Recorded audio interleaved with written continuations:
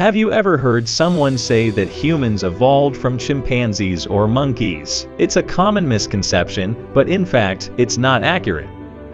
In this video, we'll explain why humans and chimpanzees are closely related, but not direct ancestors, and why the idea that we evolved from monkeys is simply wrong.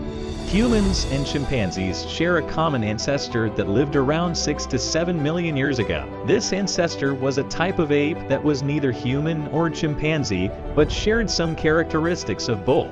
Over time, this common ancestor split into two separate lineages, one that would become humans and one that would become chimpanzees. While humans and chimpanzees share many similarities, there are also important differences between the two species. For example, humans have larger brains relative to their body size, and they walk upright on two legs instead of on all fours. These and other differences show that humans and chimpanzees have been evolving along separate paths for millions of years. While humans and monkeys are also closely related, humans did not evolve from monkeys. Instead, humans and monkeys share a more distant common ancestor that lived around 25 million years ago. Over time, this common ancestor split into many different lineages, including the one that would become humans. And that's why the idea that humans evolved from chimpanzees or monkeys is simply wrong. While humans are closely related to these other species, we are not direct ancestors of either.